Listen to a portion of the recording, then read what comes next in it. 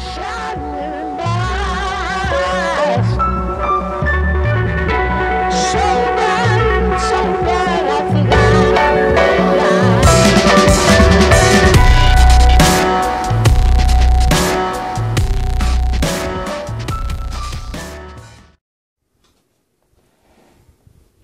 Hey there, YouTube. Drew with Queen City Constrictors. So I got this egg here, and we are going to cut it.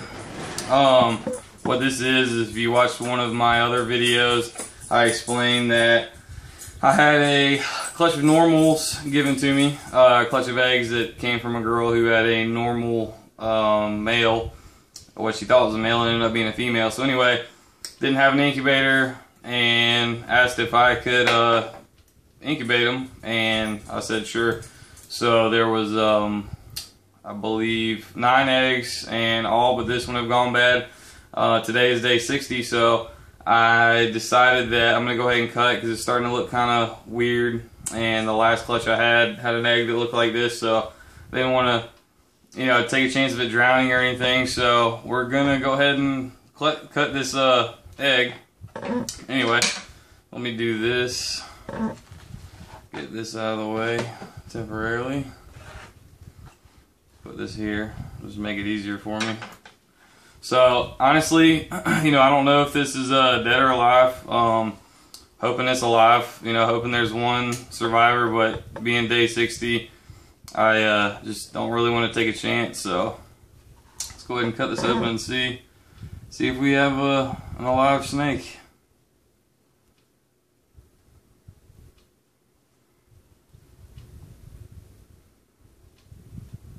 I didn't actually see any veins left after a while on this one. There was vascular development for a while, and then, alright, so there is a snake.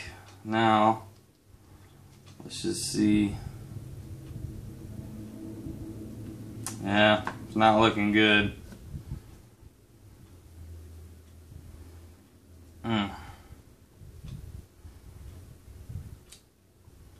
If I were to guess, I would say this baby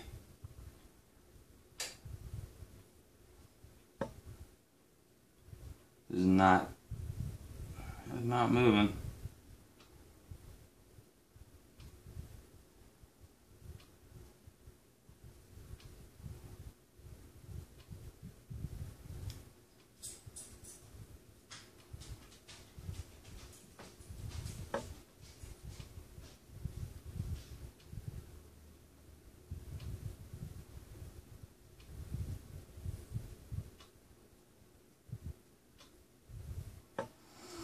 Yeah, unfortunately, doesn't look like it's gonna move. So yeah, there you go. It's clutching 9 eggs. This snake obviously, you know, looked like it was pretty developed, and it was moving in the egg for a while.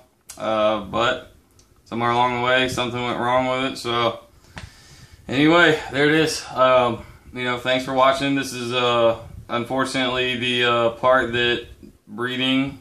You know, us breeders, we don't like to have it happen, but, you know, it's reality that things like this are going to happen.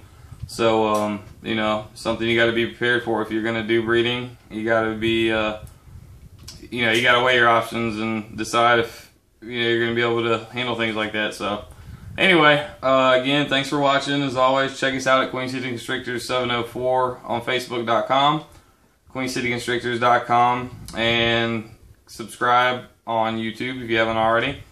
Comment and like, and everyone have a great rest of your day, and we will see you soon.